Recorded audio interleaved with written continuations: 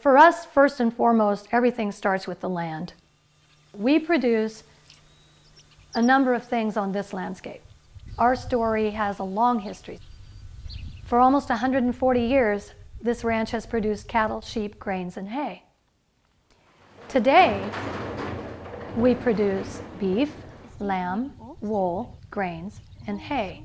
And what's changed in the cattle and the sheep entities is that because we're no longer selling those products as commodities, we take them through a value-added process, if you will. So it's not just raising sheep, we're raising lamb for the table and fiber for our variety of yarns, textiles, and apparel.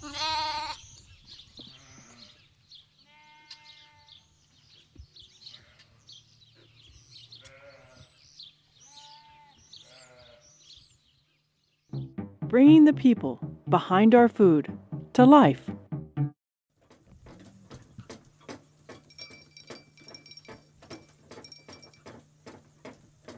Traditionally in ranching, you sell what you grow, you have a product from the land, and you sell it as a commodity. Well, commodity markets were experiencing consolidation and a lot of pressures. We were losing markets, we were having poor prices, and it's that combination of factors which motivated us to think differently. The very first thing you do is you have to decide what you're going to take your raw product and how you're going to get it into something saleable. That's the first step. That's how you begin. What do we have, and what does it need to become for us to be able to sell it and generate income so we can stay alive on this place? The wool is where we focused in the beginning. We did that specifically because we could still sell the beef, we could still sell the lamb, but we couldn't sell the wool anymore. That market completely disappeared. So we had no market at any price. You're not going to sell raw wool to anyone. We had to get it into a form that was then saleable. So the first thing we needed to do was find a way to get it washed and improved. So I needed to find processing to take it to a finished piece of something. And so that was the first step. Wow, breakfast on the roll today. You find all kinds of interesting ways to find out what's out there. Of course, today with internet and search capability, phone calls to our industry associations, that digging starts turning up those who are out there that can do the processing for you.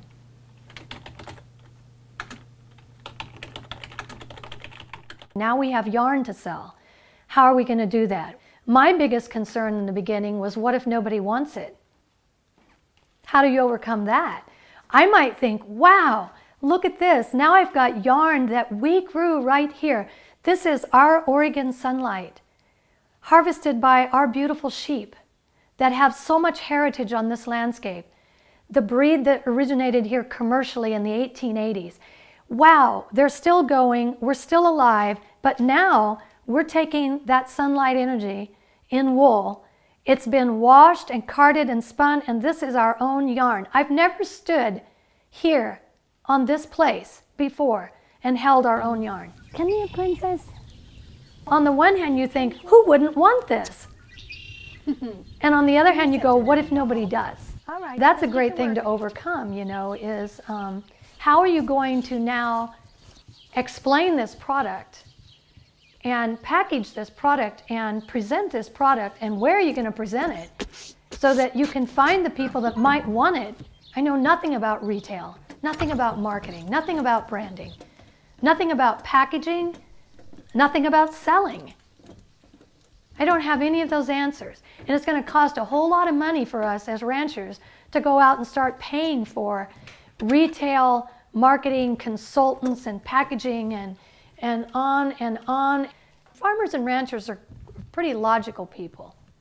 You know, it's common sense. Well, we weren't going to go into the hole by thousands of dollars in the beginning when we didn't even know if this was going to work. So we just did it off the seat of our pants. We just developed all those things on our own using common sense to see if it would work. And in the first year, we sold all our wool. So we did enough in common sense to move the wool. to begin with. Creating a package for your marketing really all revolves around identifying what has a special value in your place, your setting, or your product. Identifying that value and then focusing all of your efforts in terms of logo, materials, point of sale, the packaging itself, finding ways to clearly present to the customer your story and your uniqueness in that packaging. For us, it was really easy, our heritage. The logo that we started with came off the Hinton stationery from the original founder back in 1900.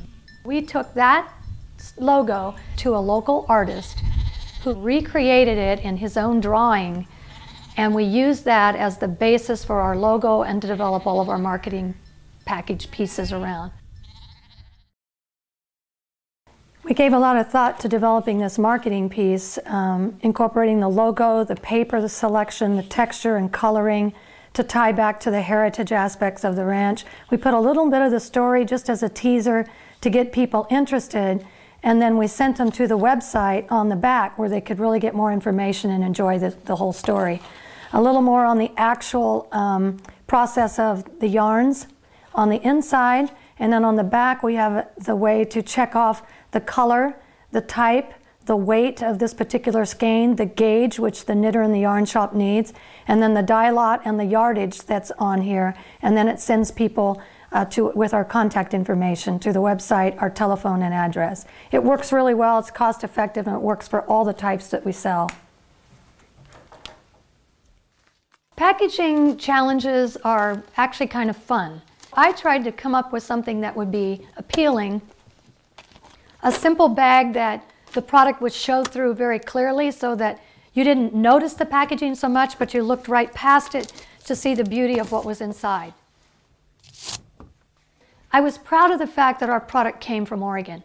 So I looked around and we partnered with actually the Agribusiness Council of Oregon to use their Product of Oregon stickers, landmark of quality, and all of those green silhouettes of Oregon appear on our packages. And I really like that. Any campaign that promotes agricultural product of which you are a part is additional promotion for your own brand by simply identifying with it.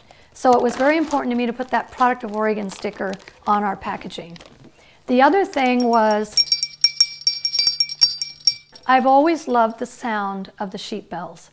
When you hear the bells ringing and the sheep on the landscape, there's something very symbolic and peaceful about that.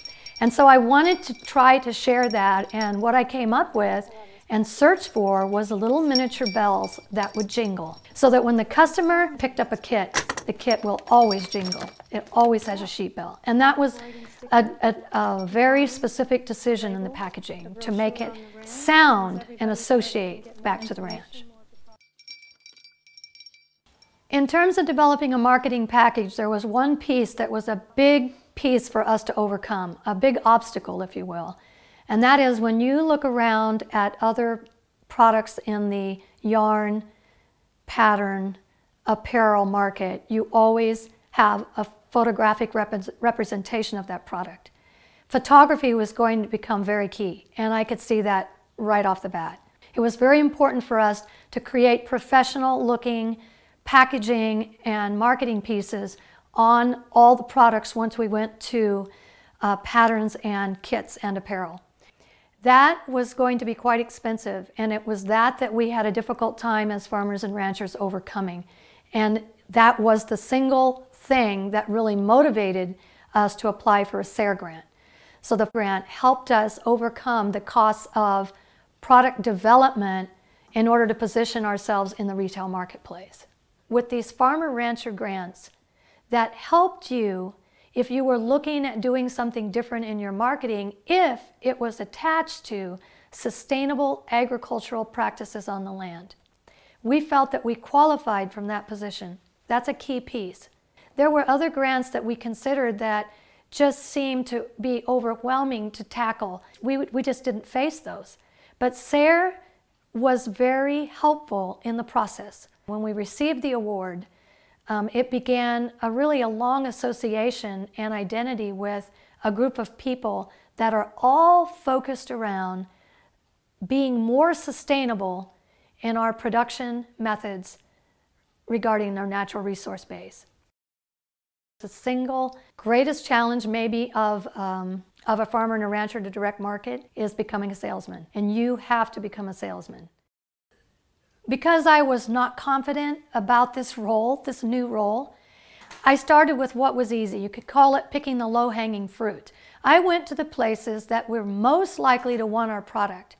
It was very frightening to me to think of walking into an existing yarn shop and competing head-to-head with thousands of skeins of yarn on the wall.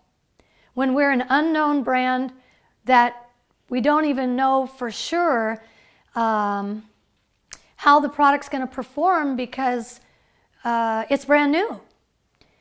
And so I began with the heritage attachments in terms of facilities, outlets. And then when we went to the national catalog retailer, that boosted my confidence. And her comments, the growing demand for our product in her business by customers all across the country gave me the confidence to then move forward with contacting some yarn shops to see if they'd be interested in carrying our yarn line. What's really developed is some great relationships with yarn shops. They will come here on site to visit, to hear the story, to see the sheep. They get to understand where the fiber comes from, how it's processed, and it ends up in their shop as a beautiful skein of yarn. And the more they know about your story, the better those people can sell your product. And those relationships are very, very important to us. They make this work. They need us and we need them. It's the synergy of that relationship. It's mutually beneficial. And that's really what collaboration is about. Overcoming obstacles, it really is just a way of life, I guess, for farmers and ranchers. So when you face the challenges and obstacles in marketing, you have to really just say it's no different than any other challenge we have today in front of us. And you just have to find creative ways to go around, under, over, or flat through the obstacles, not take no for an answer, and persevere. I think in general, people on the land have strong character. They are used to being resilient. They are closer to the characteristics of self-reliance that each culture really is founded upon if you're going to survive successfully.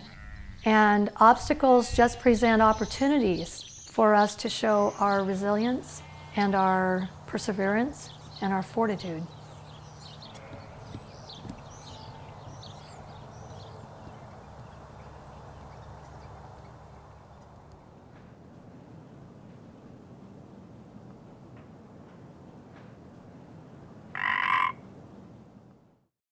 This video has been made possible with funding from Sustainable Agriculture, Research, and Education, SARE.